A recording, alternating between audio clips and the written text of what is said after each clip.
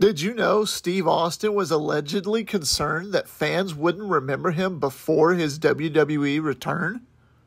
WWE Hall of Famer Stone Cold Steve Austin has accomplished everything one would want to accomplish as a professional wrestler, and that's why his appearances were always a big deal. In fact, Austin was allegedly concerned at one time that the fans wouldn't remember him before his return in 2019. While speaking during an episode of Behind the Turnbuckle podcast, Jonathan Coachman shared a memorable moment he had with Steve Austin backstage at Raw back in 2019. Coachman recalled that Austin being visibly nervous before heading to the ring, concerned that fans might not remember him after his hiatus from wrestling.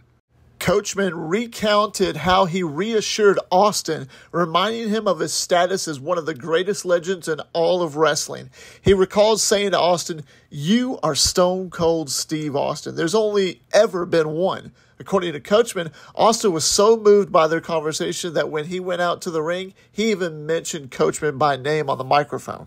The exact words that he said was, "Stone Cold Steve Austin is standing there backstage, and he looks at me, and you could tell he was unbelievably nervous. And he's like, 'Coach, I'm so nervous. What if they don't remember me?' And I looked at him and I said, 'Dude, you are Stone Cold Steve Austin. There's only ever been one.' And he went out there. I don't know if you guys remember this. He actually said my name on the microphone. He said, 'I was just backstage. The coach was talking to me, and he reminded me who the hell I am.'